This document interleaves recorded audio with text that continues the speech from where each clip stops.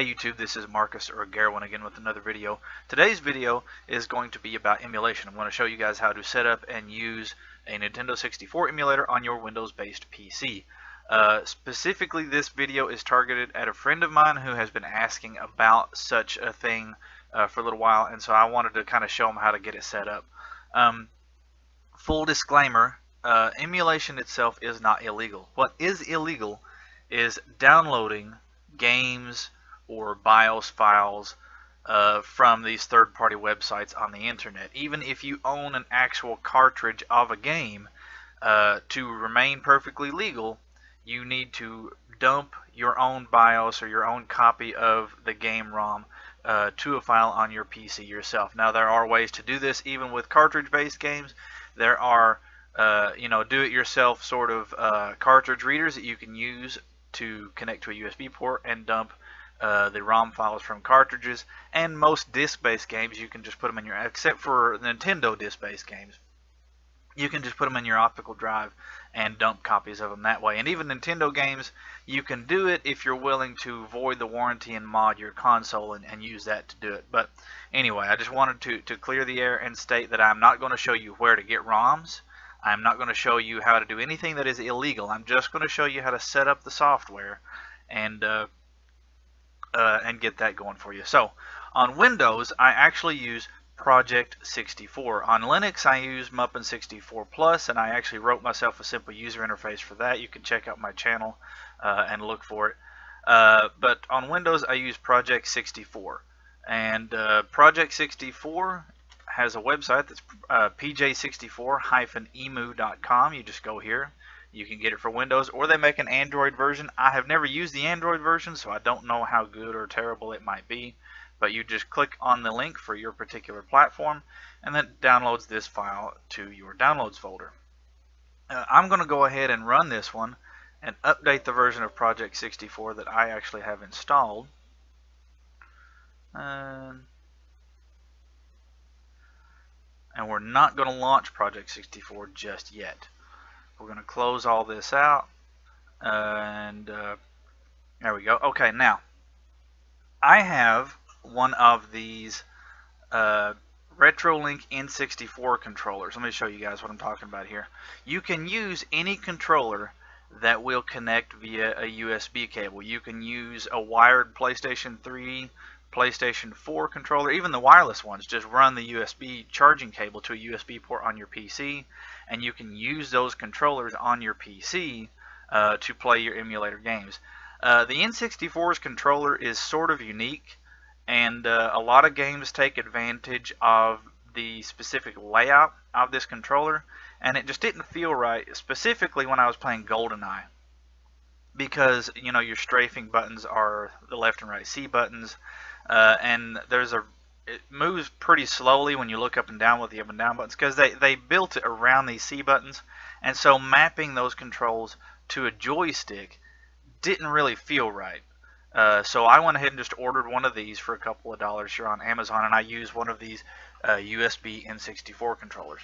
So the first thing you want to do is, whatever controller you're going to use, you want to plug it in before you open your emulator software. So we're going to go ahead and plug mine in. Alrighty, close that out. Now we're going to open Project. Well, actually, before we open it, let's make sure it's connected properly. Let's click our Start menu and type the word controller. And you're going to look for this Setup USB Game Controllers. Generic USB joystick. That's fine. We'll hit Properties. And you can see here, this gives us the ability to press buttons and make sure they're actually picking up and working fine. Now, let's open Project64. Alright, so you can see here, this is all there is. So the first thing we need to do is we can right click out here in this white space and hit Choose ROM Directory. And this is where you're going to point it to wherever you have your games stored at. And we'll go to Downloads, Emulator ROMs, N64. Bam. And then we're going to go to Options, and we need to configure our controller. We're going to hit Configure Controller Plugin.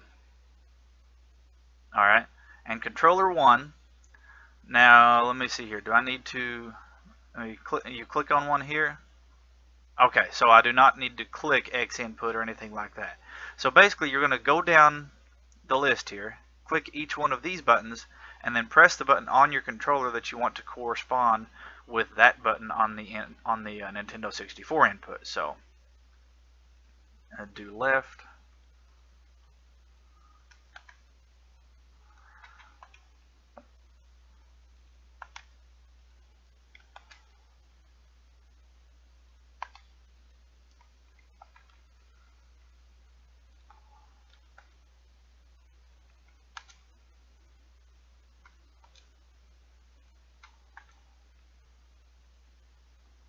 and this is analog stick. Yep.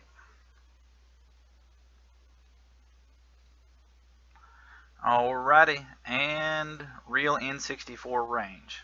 So if we uncheck that, can we change this? Okay, so I guess we just put this back where it was and leave it alone. We hit save, and then we're ready to roll. So let's click here, The Legend of Zelda Ocarina of Time. And there we have our game running. Now, let's say you want the game to look a little bit better than it did originally, or you realize that when you scale up something of this resolution, it looks pretty bad on an LCD. Let's go ahead and hit, can we stop emulation? Oh, well, we just did full screen. So let's just close Project64 altogether and reopen it here. You can go to Options, Configure Graphics Plugin, and here you can do a couple of different things. There's not a whole lot of settings here for the Nintendo 64, but the biggest thing you can do is you can crank up the resolution, and basically what that will do is it turns up the internal resolution so that the polygons are actually rendered at whatever resolution you've got selected here. So you're not just blowing up a less than VGA quality image to a 1080p screen, because you'll get really bad jagged edges and things of that nature. So let's go ahead and turn this up to about there, and this is just a type of VSync. If it works fine with whatever you want here, you can turn that up, leave that the way it is. Anti-stropic filtering, what that does is if you notice that your textures look weird when you're viewing them at steep angles, you can turn this up a little bit and it'll help with that. But this also has a big impact on performance.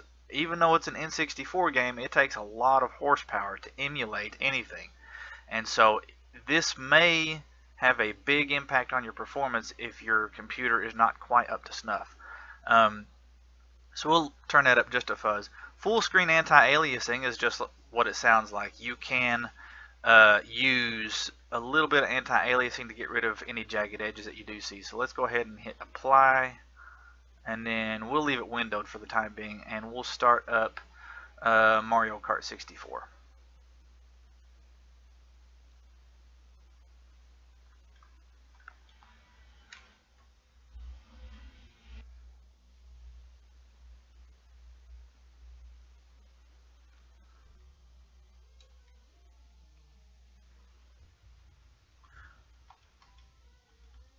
And there we go. The game is working properly. Now you can see in these pre-rendered background images, or even Mario's face here, you can kind of see little polygonal lines on them.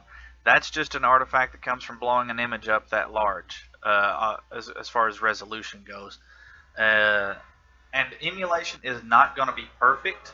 There are going to be games that just don't work. Even if you take a real cartridge and dump your own ROM, there are going to be games that just do not work properly on an emulator. You can try different emulators to see if you can get better results with different emulators, but it's really just